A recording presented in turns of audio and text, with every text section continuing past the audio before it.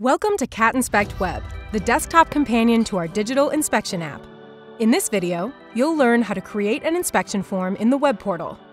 If you are a Caterpillar customer, log into catinspectweb.cat.com with your Caterpillar user credentials. If you're a dealer, log in with your corporate web security ID.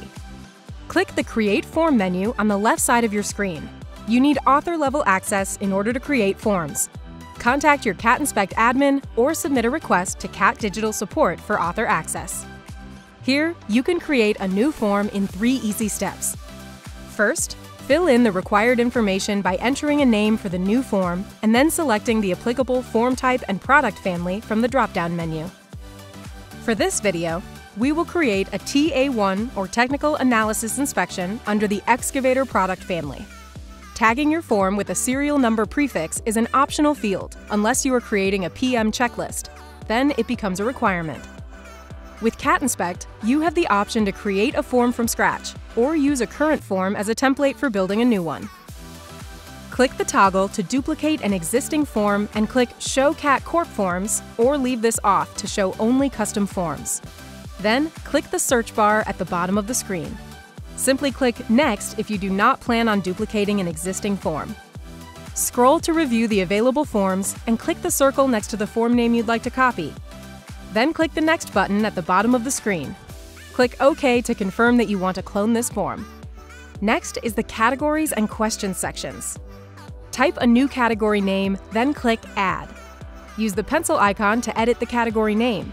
Click the trash can to delete a category, or click and hold the 3 bars to drag and drop the category to reorder. Click the category name to view the list of questions. Use the pencil icon to edit, the trash can icon to delete, or the 3 bars to reorder. To add a new question, click the plus question button, which opens the question's details. Type a question name and choose an option set. All questions require an option set, which is a color-coded response to a question.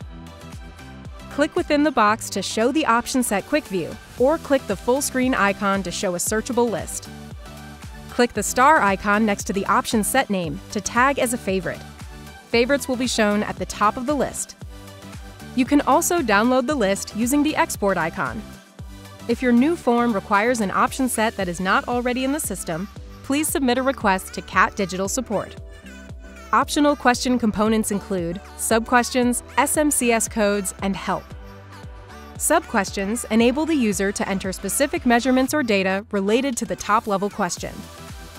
Help content can be added to a question in 3 forms: text, image, or PDF file. This content provides additional detail to assist the inspector with answering the question. After adding all questions and categories, click Next to advance to the Preview and Submit section. Review all the information and click Submit to publish your new form. Now you are ready to create an inspection form with Cat Inspect Web. Check out our other Cat Inspect videos at cat.com/catinspect for more information on how to use the web portal and the Cat Inspect app.